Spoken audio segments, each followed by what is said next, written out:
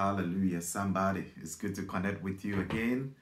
I want to welcome you to prayers. And today I want to pray. I want to believe God with you that you will experience a touch of God.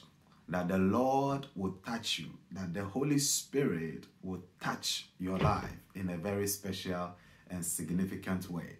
In Jesus' name.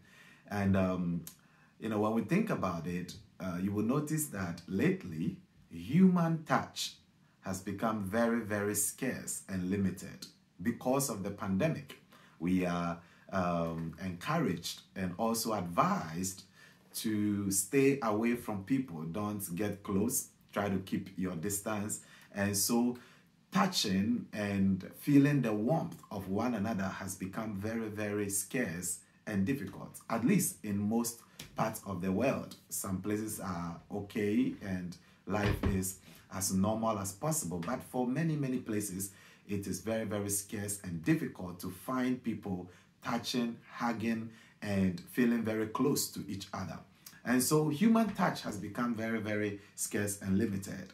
But one touch that is not scarce and limited is the touch of God, the touch of the Holy Spirit in a person's life. And so I want to pray today that you will experience the touch of God in your life.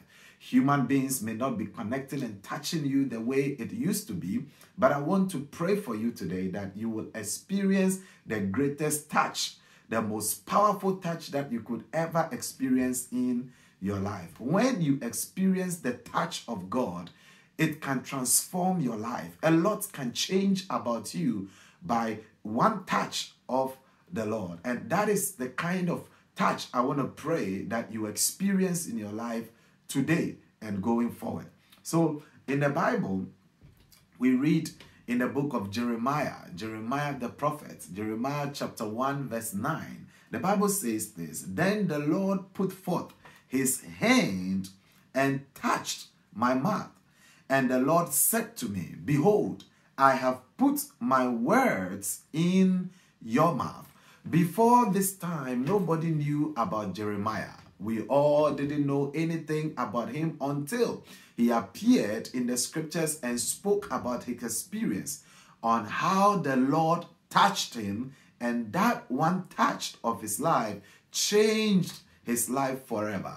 And I want to pray with you today that you will experience that kind of touch. The kind of touch that changes you, the kind of touch that transforms you, the kind of touch that brings you the kind of breakthroughs that you need in your life. And the Holy Spirit can do that for you right now in Jesus' name. Let me pray with you, somebody.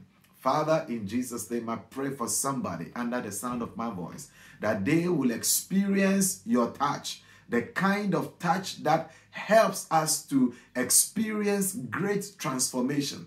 The kind of transformation that only your touch can provide and bring to a person's life. Lord, let it be in somebody's life today that you touch them, you transform them, you brought them from somewhere to another place of their dream. In the name of Jesus, help somebody to experience your goodness as your touch comes around. I pray in Jesus' name that for somebody that has been struggling in a certain kind of place and they don't want to be in that place, Holy Spirit, I pray that let the touch of God bring them out of that place into a place of God's goodness and mercy. In Jesus' name, I pray with thanksgiving today. Amen and amen. The Lord bless you and keep you, my friend. This is Pastor Simeon. I will connect with you again shortly. Stay blessed in Jesus' name.